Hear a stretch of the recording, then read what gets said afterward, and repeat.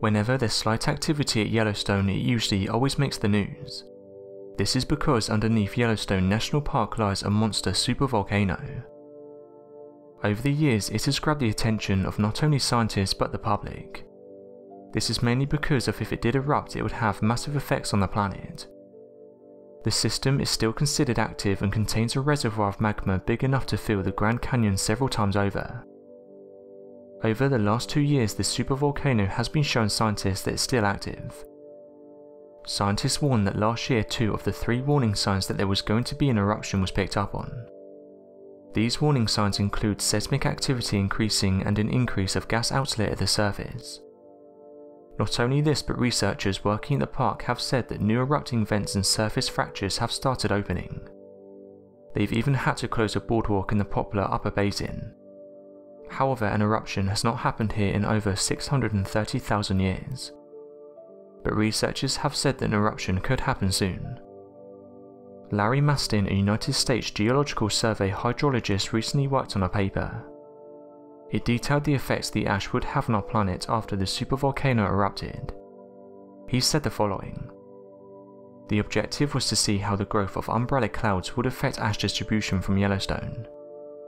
We did a few dozen simulations starting with an erupted volume of a few hundred cubic kilometers of magma. So this is if you consider the volume of tephra that expands as it erupts. The volume of the tephra blanket that forms would be a few times greater than that of the magma alone. So this would be comparable to a tephra volume of over 1,000 cubic kilometers. For those unaware, tephra is the rock fragments and particles ejected by a volcanic eruption." He went on to say the following: "We used a duration that ranged from 3 days to 1 month, and an umbrella cloud height that ranged from 15 to 35 kilometers or 9 to 18 miles.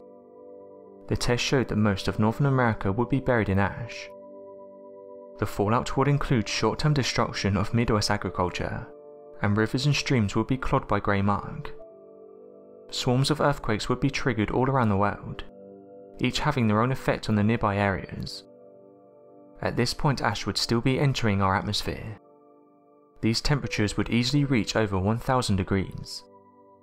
This ash would affect people worldwide. If you breathe it in, it would lacerate your lungs and form a glassy cement. Roads would break down and millions of homes would be destroyed.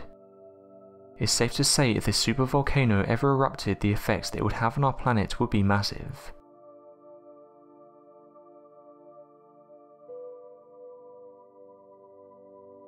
Thanks for watching, and don't forget to subscribe for more videos.